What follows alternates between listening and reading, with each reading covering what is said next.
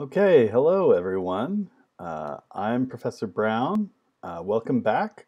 I'm here to talk to you again about John Dewey's Art as Experience. And today we're talking about chapter 2, entitled The Live Creature and Ethereal Things.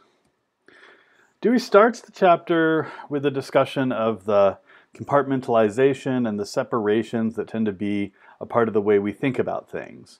Including the way we tend to separate art from everyday life and experience, as well as from our creatureliness, our animal nature. As we said before, Dewey disdains dichotomies and separations, always looking for the underlying unity, and this chapter is no different. However, he does admit the reality of these separations, the fact of this compartmentalization of experience, but he identifies them not as sort of ultimate dichotomies, but as a feature of our culture, as the way we organize our lives in modern civilization, a product of our institutions, our practices, our economic and political and social relationships. Now, Dewey focuses in on the word sense as a way of thinking about a potential bridge for these separations and to get at a kind of underlying unity. So he asks us to think about all the forms and cognates of sense, including the sensory and sense organs, the sensational, the sensitive, the sensible, the sentimental, the sensuous, and making sense, like making sense of an idea.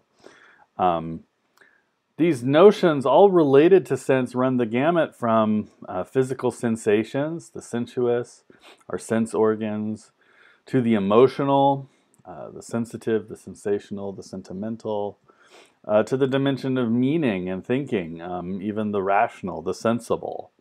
Sensible is a word for reasonable, right? So already he points out that our everyday language has these kind of deep roots that belie the compartmentalization. And then he reminds us about his notion of experience with this restatement. He says experience is the result, the sign, and the reward of that interaction of organism and environment, which, when it is carried to the full, is a transformation of interaction into participation and communication. So here again, Dewey is reminding us of that organism-environment interaction that produces and constitutes experience, and which again belies that sort of separation, the separateness of the experience from the world. And then he returns to a theme that's important from the end of the last chapter when he tells us that art is prefigured in the very processes of living. He's drawing this continuity between art and aesthetic experience in our everyday life, and the very notion of life, the very processes of living, even for non-human animals. So he points to examples like the bird's nest as an example of art, or the beaver dam as an example of art, or at least the way art is prefigured in life experience. Now, of course, we can ask, right, is it really art? Is a beaver dam really art? And Dewey admits that perhaps it lacks the directive intent, is his phrase, of what we call art. So we might not say the beaver dam is art or the bird's nest is art, but he says that these are the conditions of life that such an intent, a directive intent that is necessary for art, grows out of, and it has to work with these kinds of conditions, these processes. So maybe the beaver dam's not art per se, but it is an activity on the same order of art. And when it becomes conscious and deliberate for humans, it becomes art properly so called.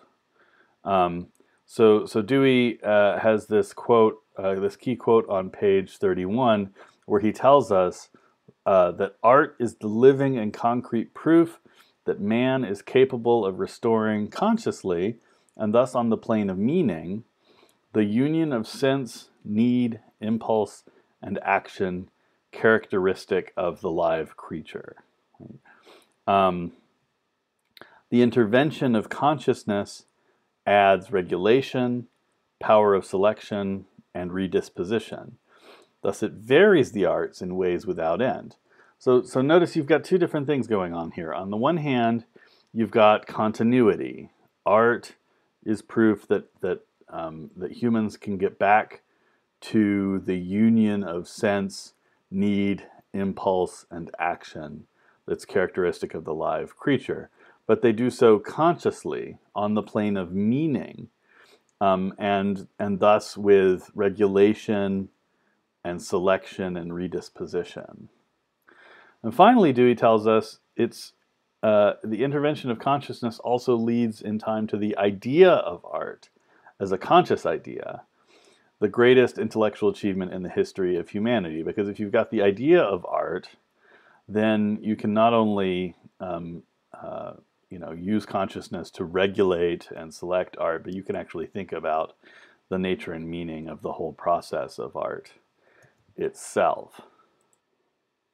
So continuing on the theme of that compartmentalization that plagues our modern condition, Dewey talks about the distinction we're wont to draw between the fine art and the useful arts, right? So another way in which we might want to sort of separate art out from everyday life as something special is to distinguish it from the activities of making that we call the useful arts.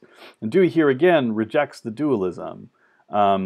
Whether he puts the burden on the person who wants to say there really is a dichotomy here, and he argues instead that whether something is put to use, right, in some way, has nothing to do with whether it's aesthetically fine or not.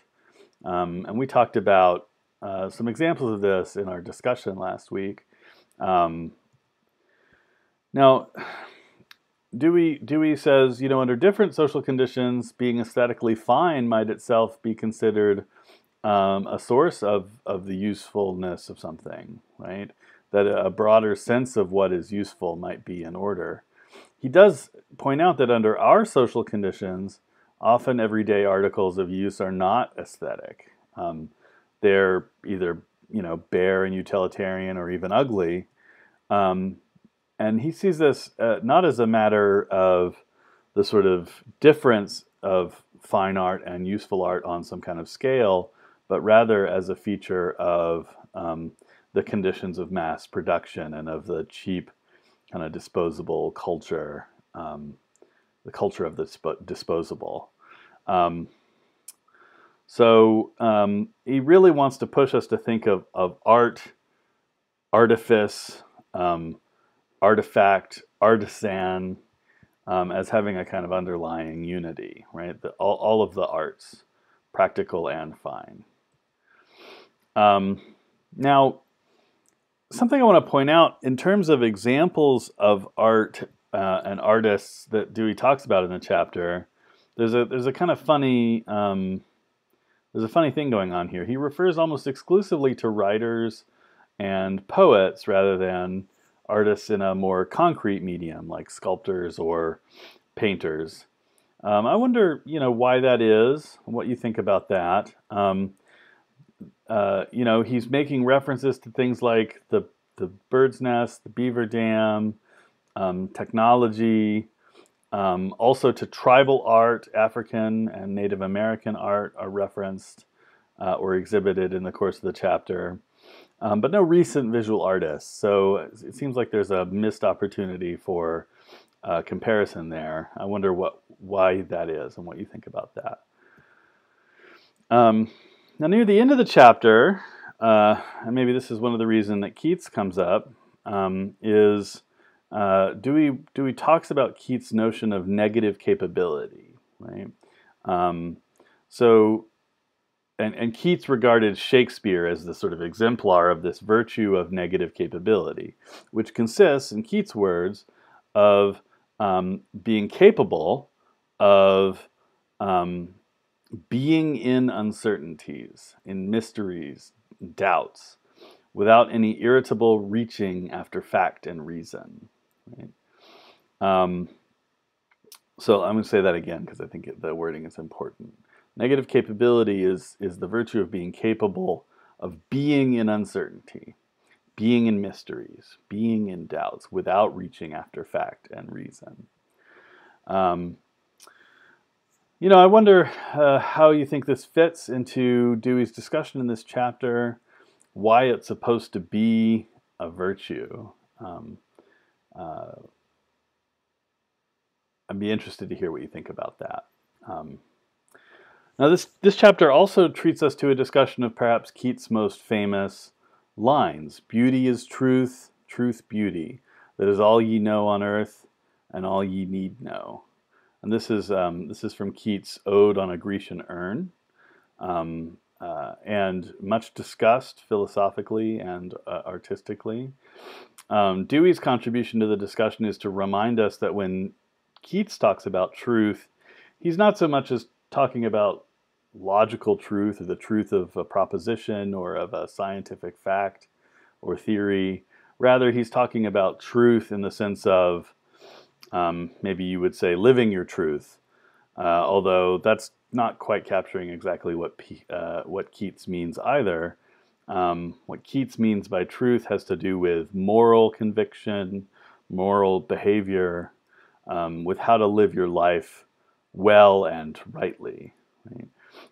And Dewey here sees a close connection between the role of art in life and the role of